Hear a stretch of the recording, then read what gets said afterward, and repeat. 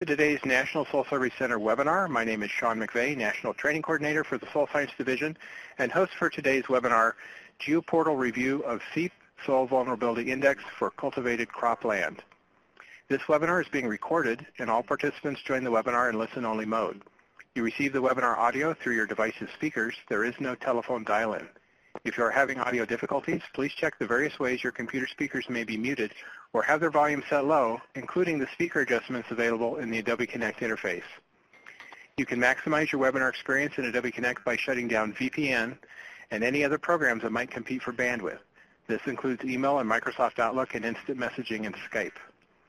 Taking a look at our webinar room layout, Adobe Connect has content pods that include the featured presentation, chat, and Q&A pods. Use the 4-arrow icon in the featured presentation pod to enter and exit the full screen view as you choose. To submit a comment or question for me or our presenters, use the Q&A pod and type in your question. I'll handle technical difficulties the best I can while hosting the webinar and interact with our presenters to answer your questions during verbal Q&A periods. I want to thank Dan Malarkey for being here to support our webinar and introduce our panel of presenters for this webinar. Dan, I'm going to turn the webinar over to you so you can introduce the topic and our presenters. Okay, thank you. There you go. I just was telling you got 30 minutes.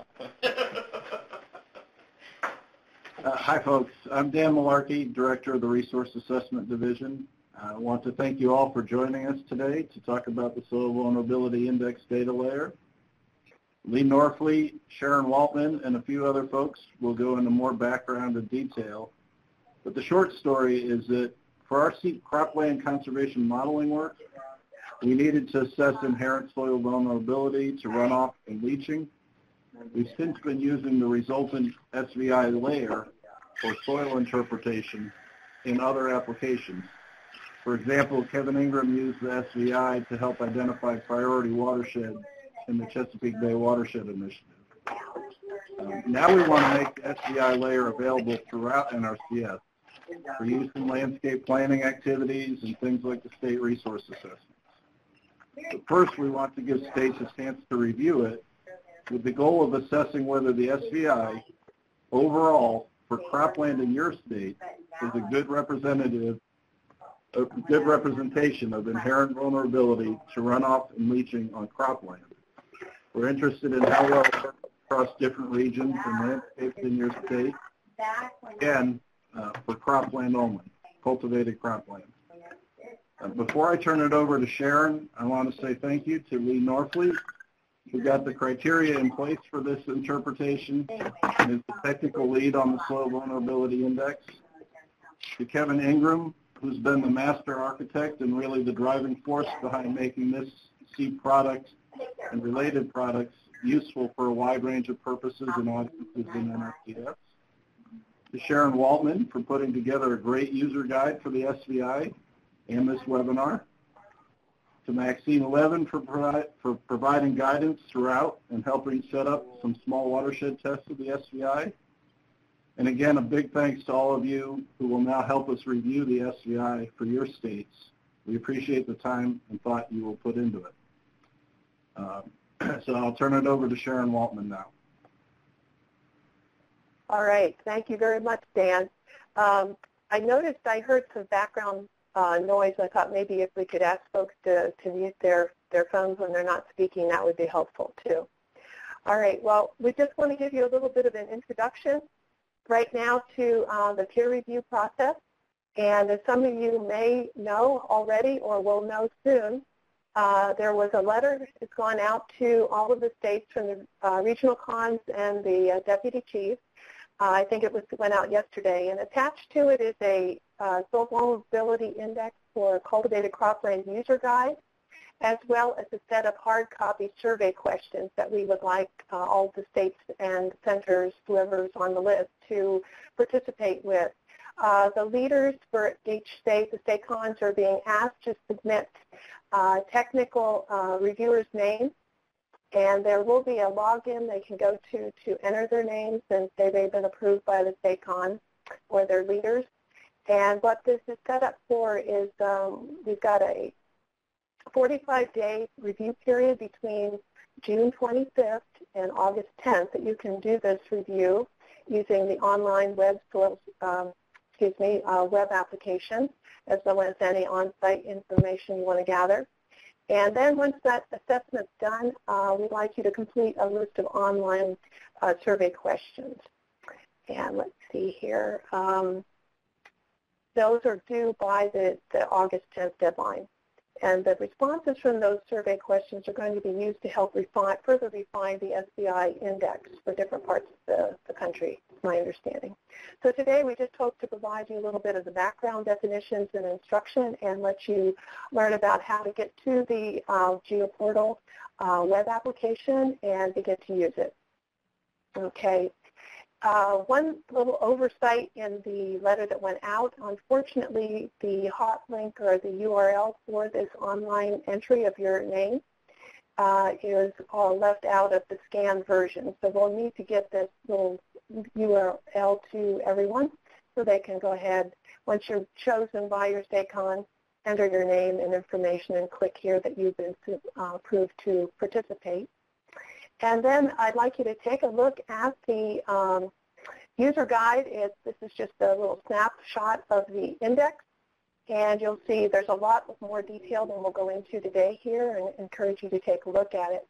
As you look under Appendix B, this is where you're going to find another copy of those peer review questions.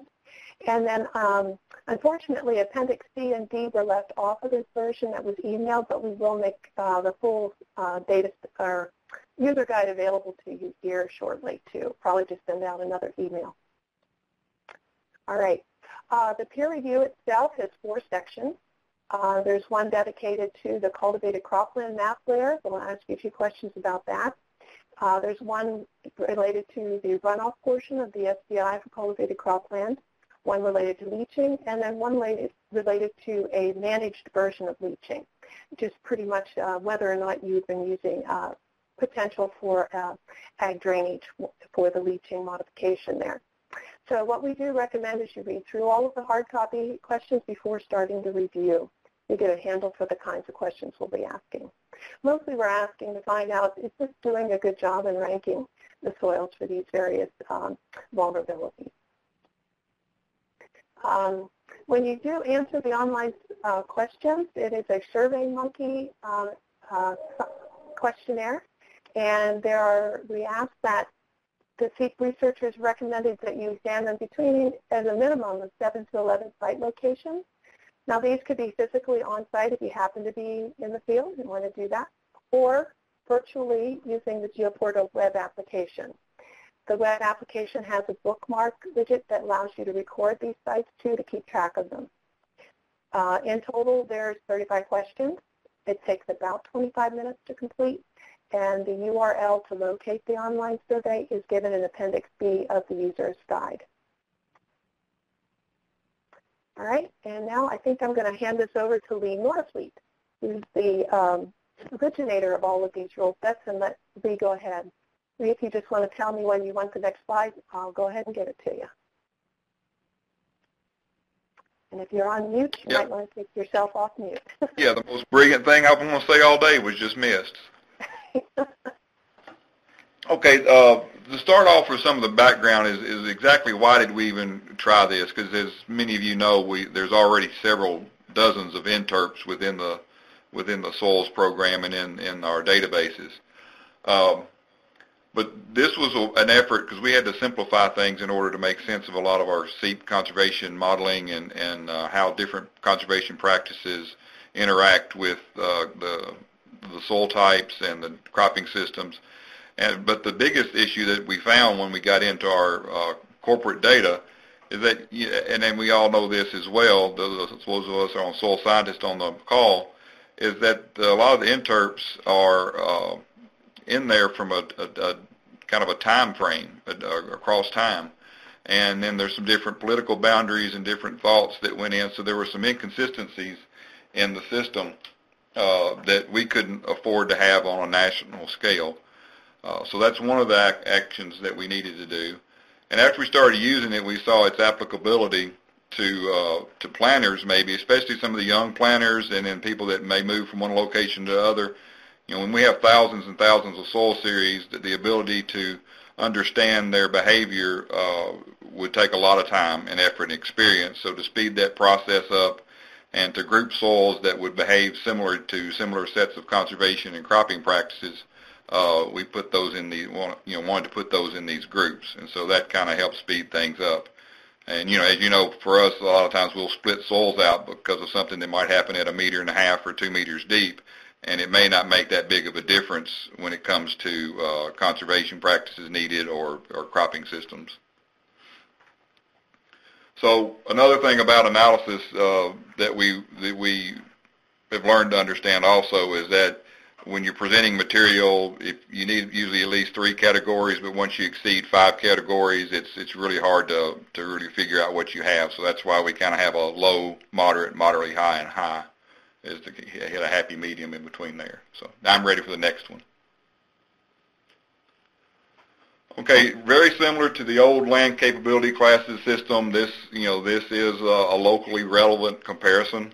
You can't look at a high runoff or a high leaching soil in one part of the country and immediately say that it's higher than another, or a high runoff soil in Arizona is not comparable to the amount of runoff you're going to get in southeast Georgia. They're just not.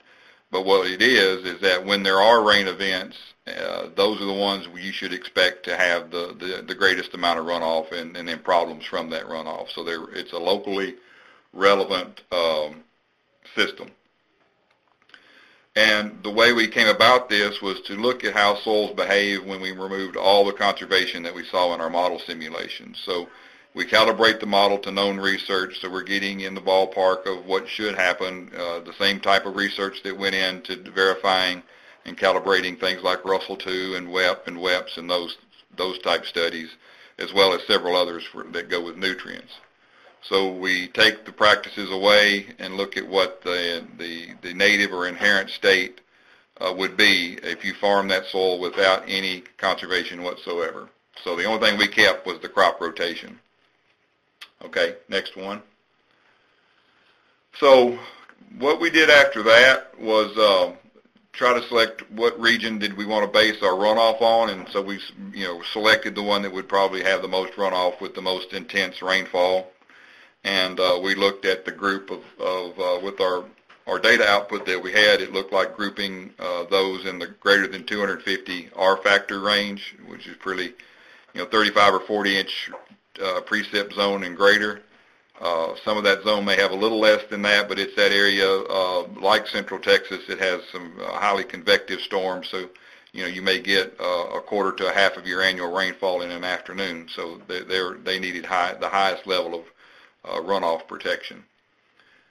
In doing that, we considered our threshold we use in SEEP, that if you have a successful conservation system looking at runoff and sediment loss, it loses less than 2 tons per acre per year. So if a soil did that without any conservation, we called it low, and we just arbitrarily said if you're 4 times that much, we'll call it high, and then we split the difference for the other ones. Leaching was a little different, because we needed to use a constituent for that. So we went to the region of the country that had the highest use of nitrogen fertilizers and manures, and that was pretty much the upper Midwest, which fell in the 150 to 250 category largely, and we used that one. Again, our threshold that was developed with the SARE 17 researcher group felt like that the threshold there is 25 pounds or less of leaching losses could be considered an acceptable loss. Of course, that can be debated all day long, but that's what we used. And we did a similar type approach in making the next categories, but instead of doing a 4X type approach, we went in increments of 50 pounds. And then we used our data to help us with that. So next slide. So after we had all these model runs, we worked with some statisticians and had some statistical software packages to find out which properties made the most difference for runoff and leaching. And probably no surprise, it turned out to be hydrologic group, K factor was pretty sensitive, obviously, to erodibility, but it was also pretty good at predicting infiltration rates that were pretty high, and which usually led to high leaching rates. And then slope, obviously, that's going to be one that's going to dictate both of them to a large extent. And they came out by far the three most key factors in determining the leaching vulnerability or leaching risk that a soil presents and the runoff risk. So within each hydrologic group, we again used a statistical technique called recursive partitioning, and it just keeps splitting the populations in the machinery in the background until the splits are evident as to splitting from low, moderate, moderately high. And with the classification that we had with our model output, that allowed us to find out at what K factors and slope breaks within a hydrologic group would determine whether a soil was a low, moderate, moderately high, or high risk for runoff or leaching. And you see the SVI user guide will show you where those splits landed in there. And I think that is it, isn't it, Sharon? Yeah, I'll take it from here then, if that's okay. Okay. All right, well, let's just cover quickly. We wrote a short definition for the Soil Vulnerability Index on Cultivated Cropland, and you'll find this in the user guide as well. The SEEP researchers chose the term soil vulnerability, and it helps to describe, I guess, this may not be a perfect definition, but the capacity of the soil resource to withstand the potential impacts of cultivation in the landscape by either allowing or not allowing losses of sediment and excess nutrients from the farmer's field and into surface and groundwaters. It's recognized that such losses can reduce the water quality in the agroecosystem and diminish soil productivity. So the SEEP project looks at these impacts at multiple scales, from the field to watershed and up to river basins and lake basins. The SVI is considered a modified soil interpretation compared to the conventional kinds you might see in web soil survey, in that it is restricted just to the cultivated cropland portion of that landscape, of the soil landscape. And based on the background that Lee has just given you, I'd like to now cover some of the rule sets for runoff, leaching, and then leaching in a managed condition that we used to apply to the soil SSURGO and SVI-cc components. As Lee mentioned, he was able to tease out about 6 parameters that become really his predictors for behavior for vulnerability. And these include hydrologic soil group, the soil K factor, slope, rock fragment content in the soil surface, and taxonomic classification. We just kind of split organic versus mineral soils, as well as the soil drainage class. And let's see, not all of, well, we'll talk about the 6 total parameters. Runoff considers 4 parameters. In this table for the runoff rule set, you'll see the first 3 columns are dealing with the hydrologic soil group, percent slope, and K factor, and the last 3 columns on the right-hand side are different categories of rock fragment volumes in the soil surface. The colors are denoting the low resulting vulnerability classification in dark green, moderate in a light green, and moderately high in orange, and then the high in the red color at the bottom. So you can see here that progressively from the bottom left-hand corner of the table to the upper right-hand corner, we go from high vulnerabilities to low, depending on how we have the hydrologic soil group ranked here against slope and K factor and cultivated cropland. I'm sorry, and the rock fragment volume. The few fragments, some fragments, many fragments are just broken down as less than 15% for few, some means between 15 and 35, and many is greater than or equal to 35. These are each one of the colors here kind of sets the bounding box for those classes within the runoff vulnerability. Next, we have the leaching rule set, and now we've added one more parameter, and that is the soil classification. This is where we split between mineral and organic soils. And it's pretty much the same organization of the table. The rock fragment breakdown here for the surface is a little different. Few here is a 10, and some means 10 to 30, and many means greater than 30%. Just a note at the bottom here, if you look at only the last record in the table is yes or histosol, so that if it has a histosol classification or histic epipedon, it is always classified as in a high vulnerability rating for leaching. All right. And then the final one is we take the leaching vulnerability class and further subdivide it or class it into a leaching managed classification. What we do is look at those components that meet the requirement for relatively level and poorly drained or wet soils, and then class it further. In this case, relatively level is anything that's less than or equal to 3% slope, and poor drainage classes are considered very poorly, and somewhat poorly drained. If we have on the left-hand column, we have the leaching vulnerability classes. You'll see that only the low class can actually get to a moderately high rating. All other classes would go into a high rating for the managed condition of the presence of ag land drainage in these soils. Next, I'd just like to review the desktop, ArcGIS desktop soil vulnerability index for Cultivated Cropland tool, and to acknowledge Steve Teasley. Steve is the one who took the rule sets that Lee has mapped out and worked with him to compile this little desktop tool that mostly just the Resource Assessment Division staff, Peter and Tony, run to develop these kind of enterprise level data sets.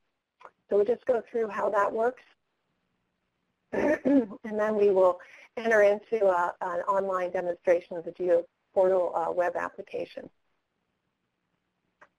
There's basically about 6 GIS processing steps that we follow.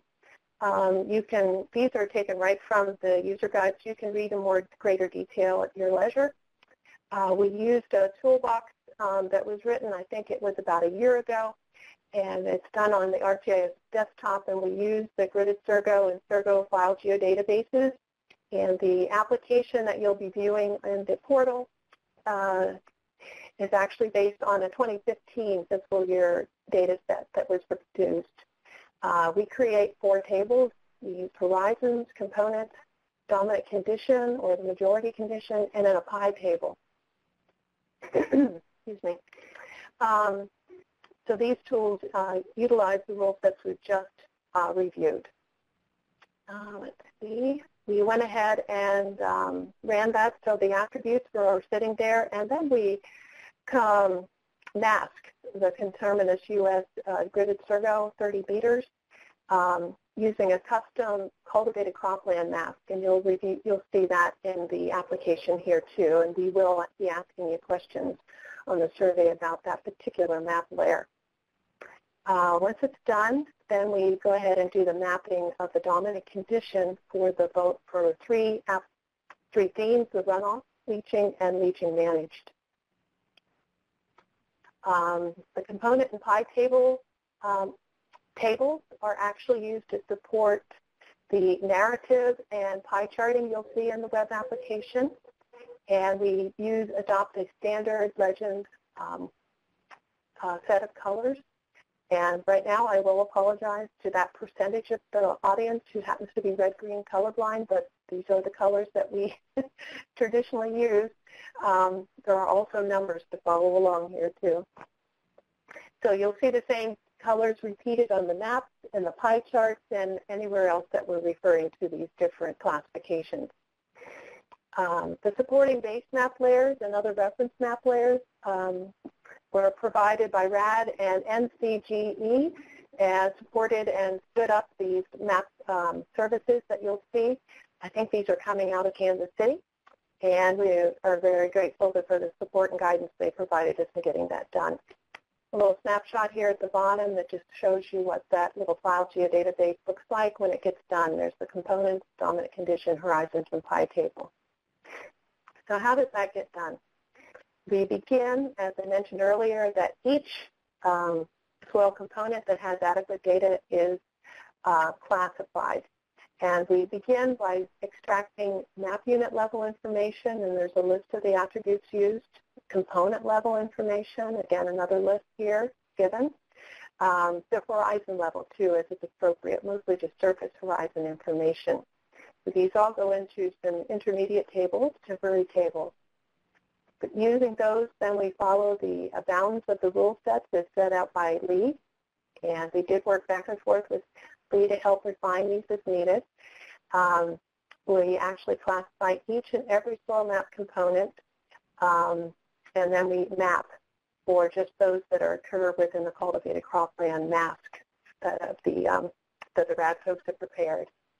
To do the mapping, we actually sum the component percentages, and those are used to determine the majority conditions, and that's often mapped on the map layer itself.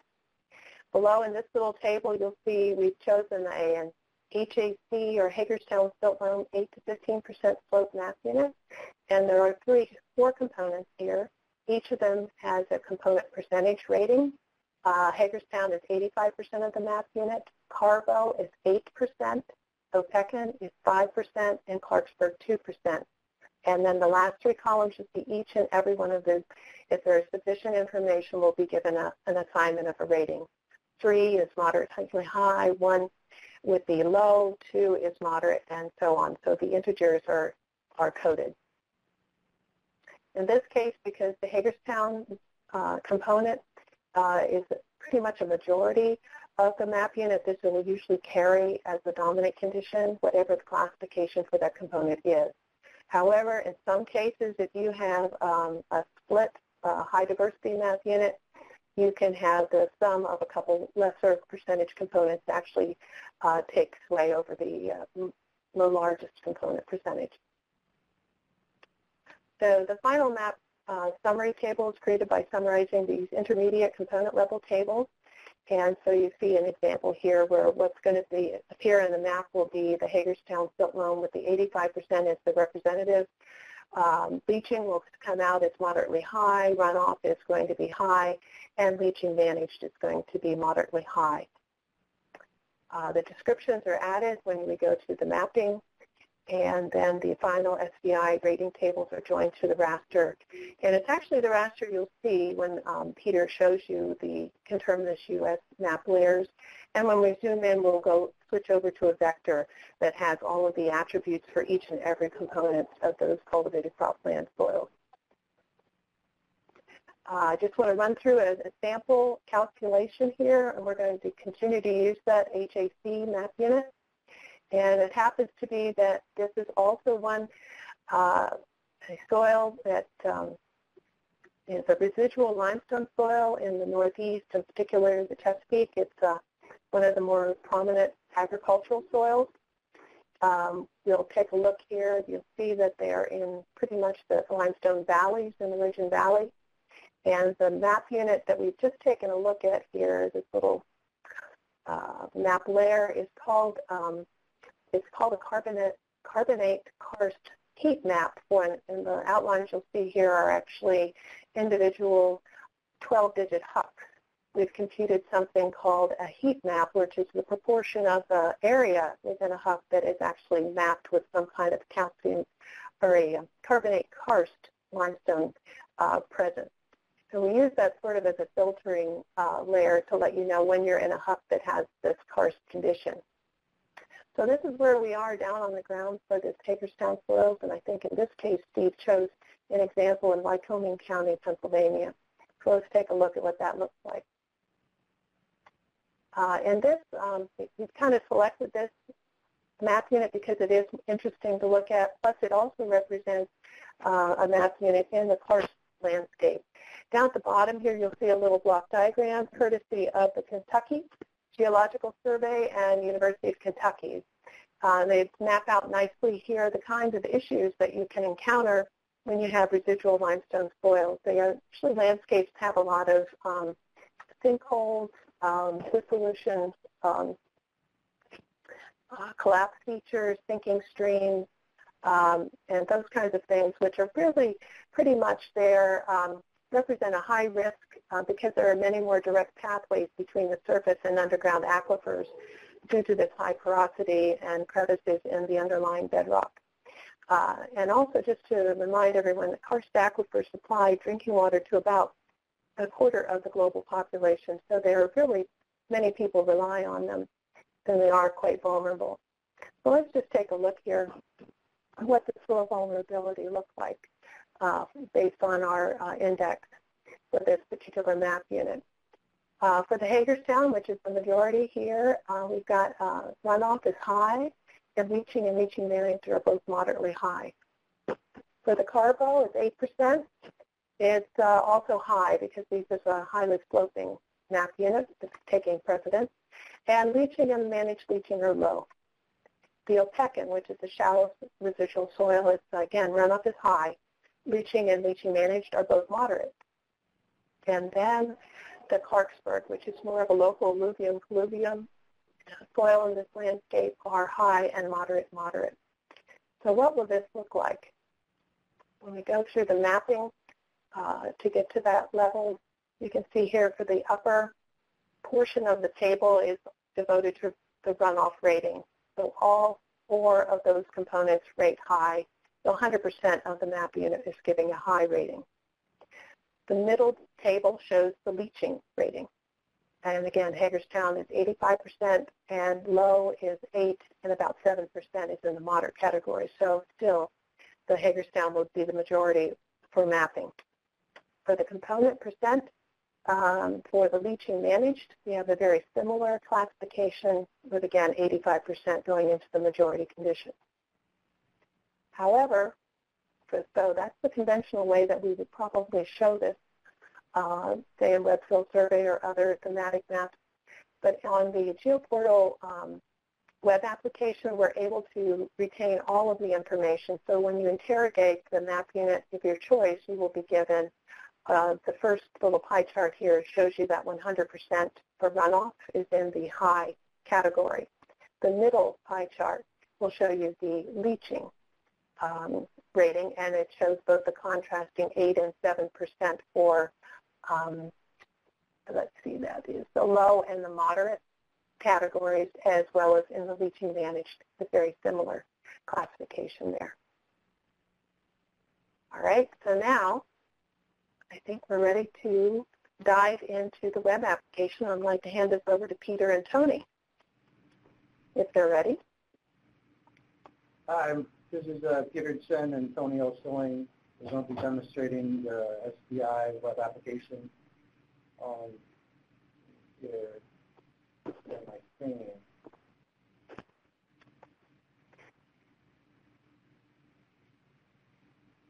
And quickly demonstrate how the user would go to Geoportal and sign in initially. So you will use your e-authentication profile and try to log into Geoportal initially. It will prompt you for your passcode.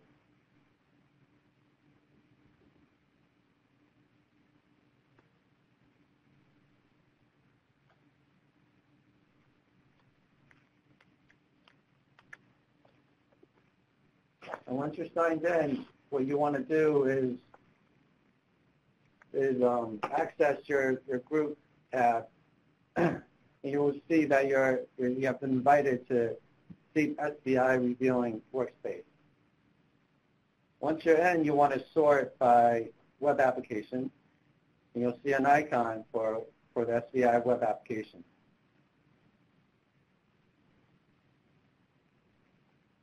Once you initialize the web application, it's somewhat intuitive. You'll see the layer list, and you'll see the 3 major featured operational layers: the SVI runoff, the SVI leaching, the SVI leaching managed, and you can expand to see the actual legend showing the ranking of each conservation concern from high to low. You can turn it off and turn it on. You also have the capability to set the transparency of each layer.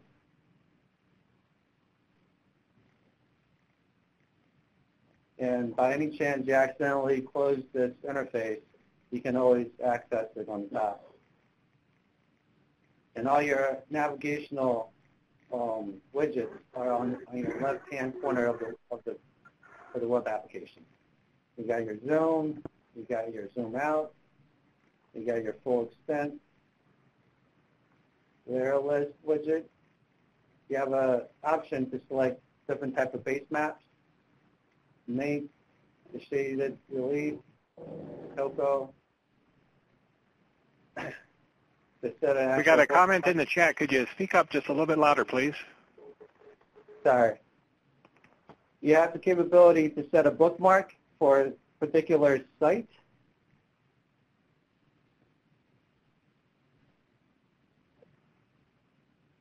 You can add that for you to later on want to revisit that particular site. Let me demonstrate here. Site 1, you can go back at a later date. And lastly, you have the swiping tool. When you have multiple layers turned on, you want to compare the actual layers. For example, here you want to compare the runoff layer versus the leaching. And now I hand off the web application to Tony to demonstrate the actual SVI pie chart widget. Okay, great. So this on the right here is the SVI pie chart widget. You can see here I just clicked and it generated the pie chart over here on the right-hand side. It'll give you the breakdown of the soil vulnerability class by area percent. This soil is 100% high for runoff.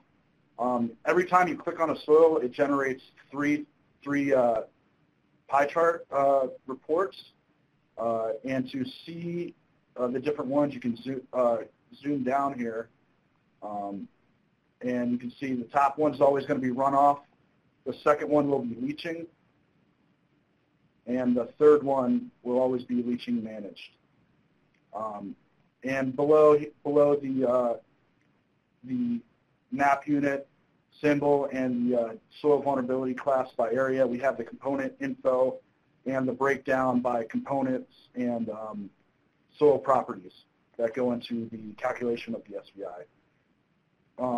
If by any chance this widget is closed, no clicking will generate any soil SVI pie charts, so we will have to click the widget on the top right to reopen that, and you will be free to click on another map unit to check out the soil breakdown, SVI breakdown. If you ever want to clear a selection, you can click up into the search box and then just press the delete key on your keyboard to start fresh. And that's about it for the usability of the web application. I'll send it back to Sharon.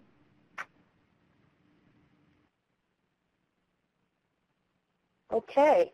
I was going to say, could you show the group, keep on showing them the, let's see, the MLRA and the heat map while you're up there, Tony or Peter? Sure, no problem. Yes, we also have two reference layers, the carbonate karst heat map. Maybe zoom in so they can see the percent and give them the legend too.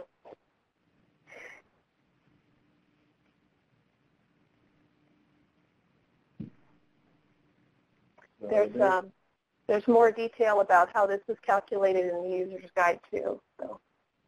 And then if we zoom out a bit, for reference, we have the MLRA reference layer as well. Yeah, thank you very much. That's great. Cool. All right. All right, anything else? we'll go back to the slides. Yep, we're all set. All righty. I think I have just maybe one more slide in here that's showing kind of where to get started. I don't know how many in our audience have used the Geoportal, but there will be instructions given in the user guide exactly how to get started. And once you submit your names, I think will go to Peter. I think that's right? You will be invited to go into the SVI-cc group on the Geoportal, and then you'll have access.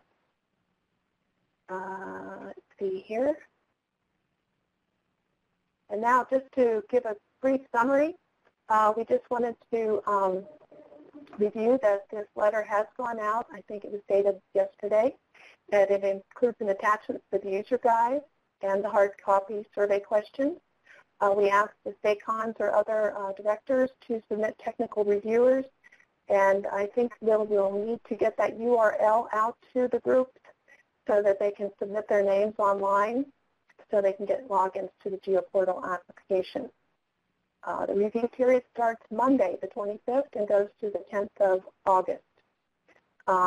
You are complete once you finish your online survey questions, and I think there's something in the letter to the effect of asking the state cons or the directors to verify that those are completed by each one of the designated reviewers. Or maybe they can do a composite review too. I'm not sure exactly how it's written right now. Again, those survey responses will be used to refine the index rules. Let's see. I guess that's about it. We're here just to give you the introduction to that, and now we can go to any questions and answers. Just to mention that rules that should go to questions go to Kevin Ingram and Lee Northfleet, and anything related to the web application to Peter, which is really Chen, and Robert Osterling, which is also known as Tony, and Steve Peasley.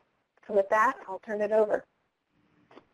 All right, Sharon, so I'll just remind people to go ahead and put your questions in the Q&A pod, and we'll pick those up. But there have been some comments and questions in the chat that we can get started on. So several people have asked about the user's guide.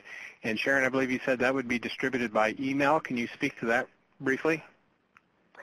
Yes, it was attached to the, it was a memo or letter that came out from the Deputy Chief for SSRA and the regional cons. And maybe Dan can answer that too. It should have gone to, I think, directly to the state con. Is that correct, Dan? Yes, Sharon, that's correct. A letter went out late yesterday from the RCs and the acting director of SSRA to all the state cons and directors. That letter had the user guide and a hard copy of the review questions attached. And actually, in the body of the email, the link to sign up for access is live in the body of the email. In the scanned copy of the letter that was also attached, it's not live, that's just a scanned copy. But if the state conservationists could just forward that message to each of their reviewers, they should have everything that they need. Except, I guess, those two appendixes that you mentioned earlier. Yeah, and we will provide the details in those too. I think they just got overlooked. Is there a way we can share that user guide also today, Sean, you're suggesting, or not?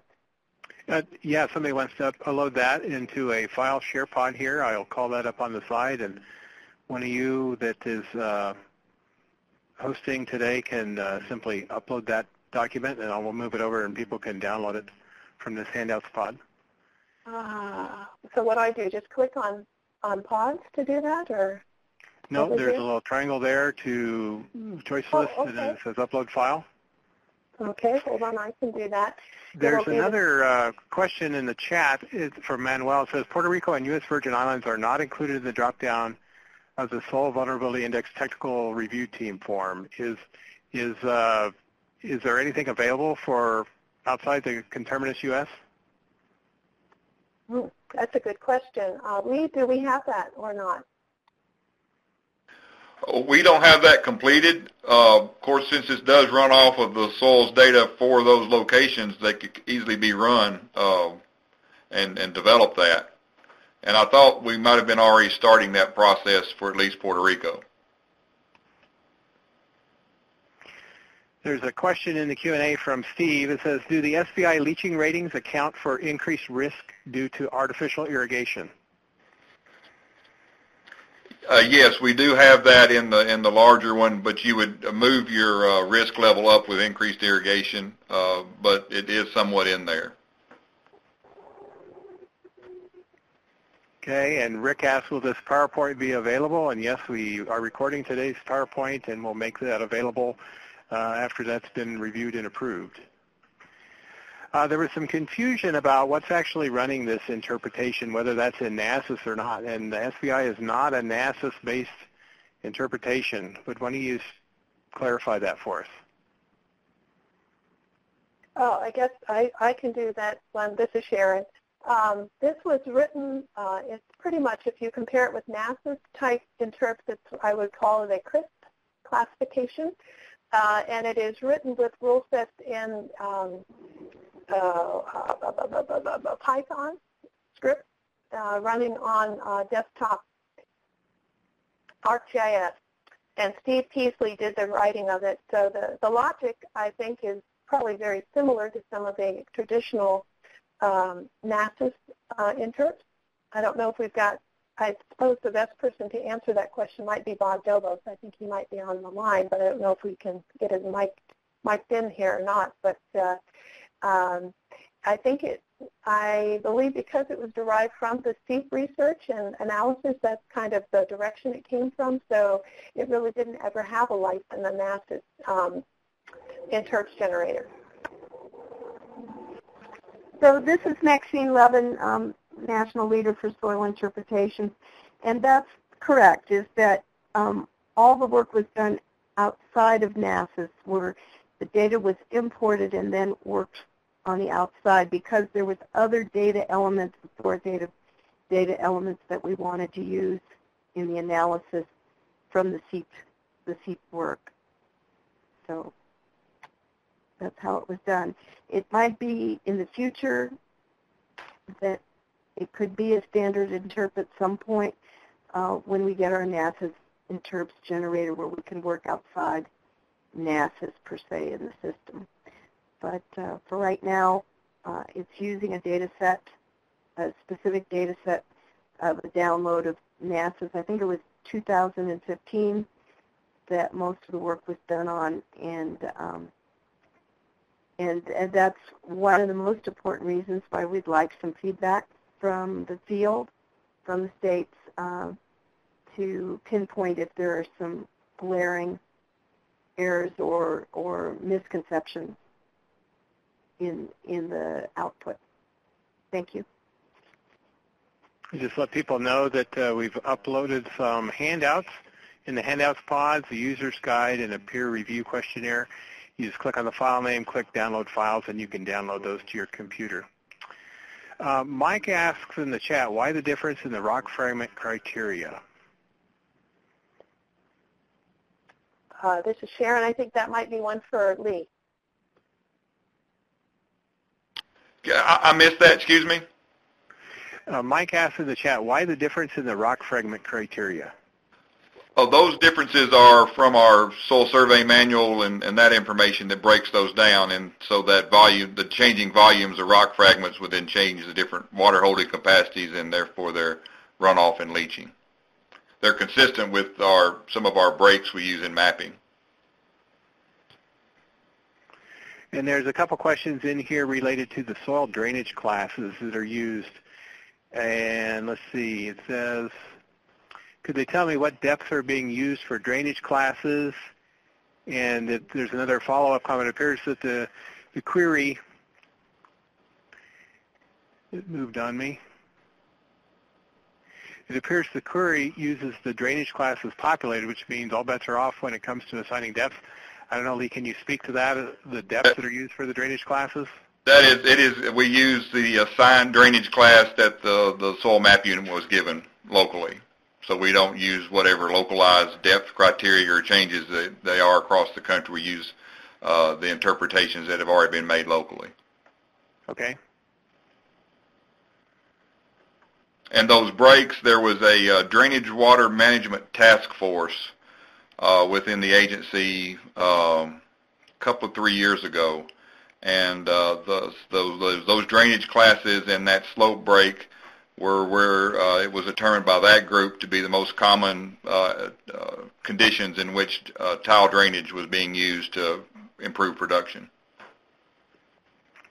And Lori has a question. Is the data/SVI interpretation refreshed with new SSURGO data sets annually, or is there a plan for refreshing the scores or adding new data when new soils are mapped, for instance? Hi, this is Sharon. I think I could take that one. I think that is the long-term goal, is to be able to generate like a refresh on the SVI classification each time that the data are published for the fiscal year. I know that I believe in the user's guide too, Steve Peasley also has constructed like a, I think it's a soil data access facility query that could be used to at least pluck out a 12-digit HUC from the published web services and so forth. I think that's a longer-term goal. I don't think that right now is the possibility. I suppose if you were to incorporate something like this into the NASAs and then publish it as a interest, as Maxine was suggesting, that might be the other solution to that. For this review, we kind of started with a 2015 data set, so don't judge the vintage of the data, just judge the rule sets if you can on this particular review.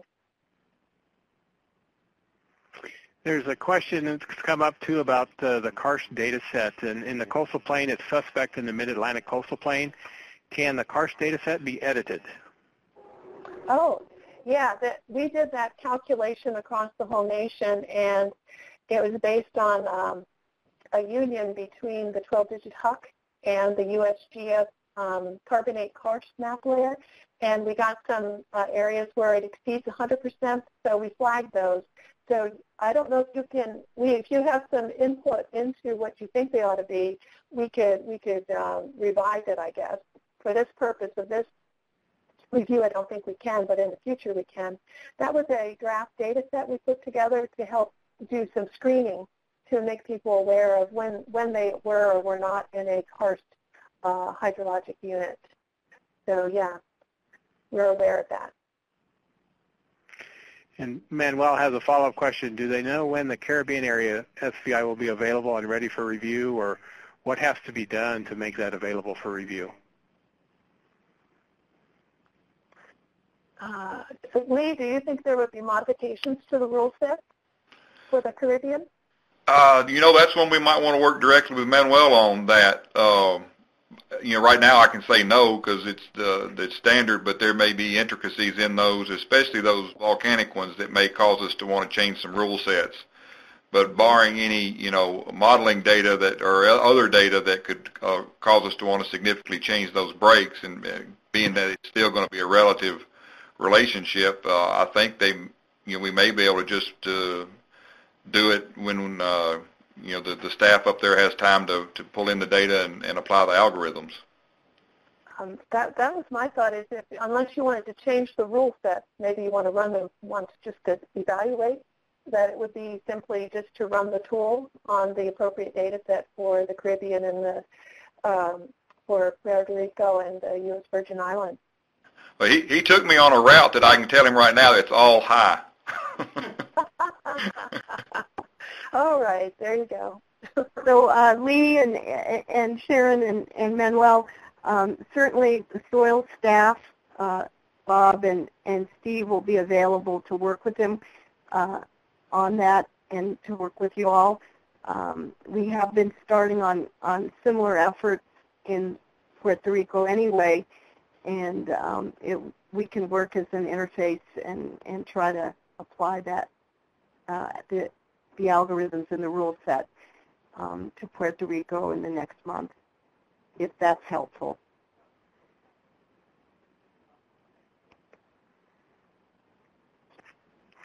There's other questions come in. Dwayne asks, after this review, will this data be available for public use?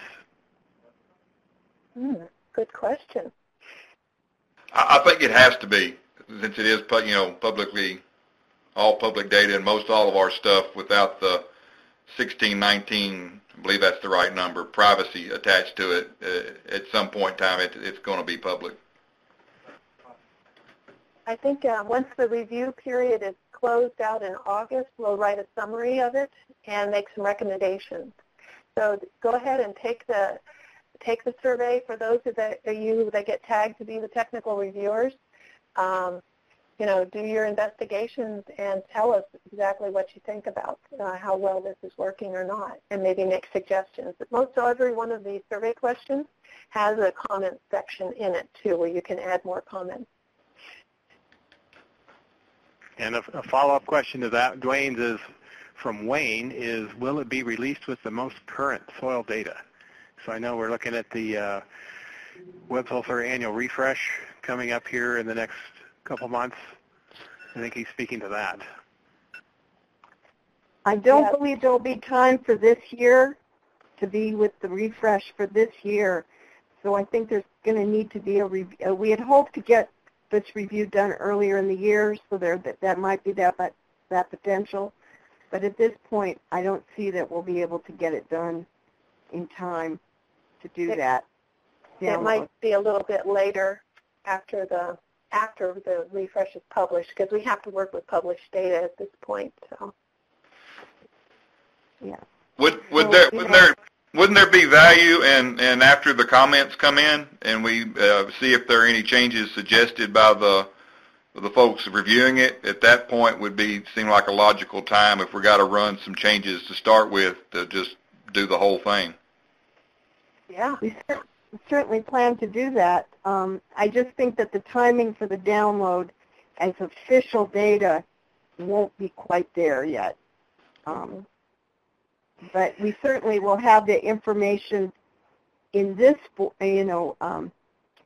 I believe that we'll have it ready around January for sure for a wider distribution, and it might be that you'll have one more year of provisional looking at it and reviewing back and forth before there's an official download that might be available.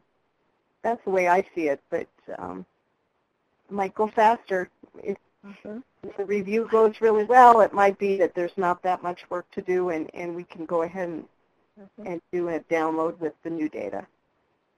I think it might be really interesting at the end of, once we compile all the inputs from the surveys, maybe give another webinar and show what the results were. And that's exactly what Michael has in the chat, is can you have a follow-up presentation after the survey and any edits perhaps before the release? Yeah. Yeah. See how it goes, I guess. Maybe Peter or Tony can say how long it takes to run this and rebuild it. How much time, once you get published data, how much time do you think it would take? Probably take 2 to 3 weeks to refine the web application, make sure the web mapping services are running smoothly. So not terrible amount of time.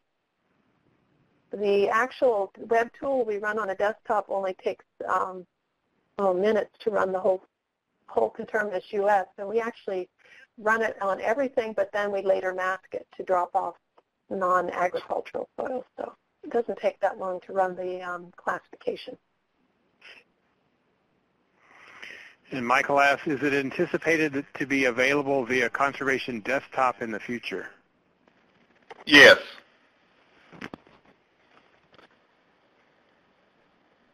All right. Well, folks, it looks like we've exhausted our questions. So I'm going to thank our panel for their time and effort to make this presentation, and thanks to all the participants for joining in.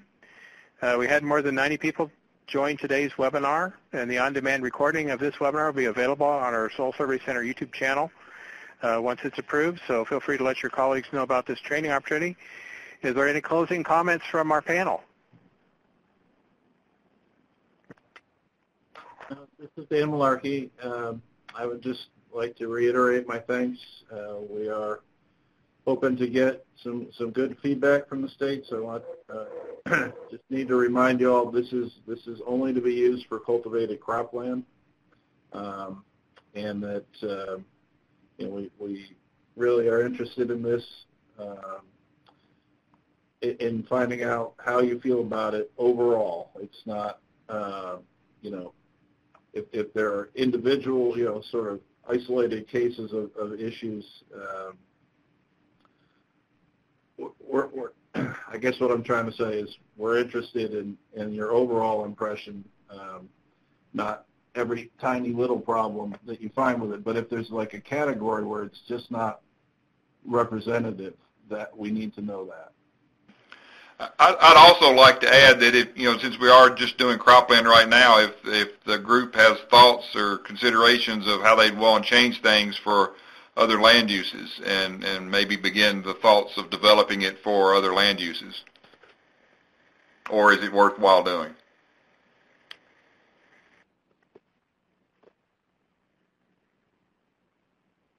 All right. Well, thanks, everyone. And this is going to conclude our webinar presentation.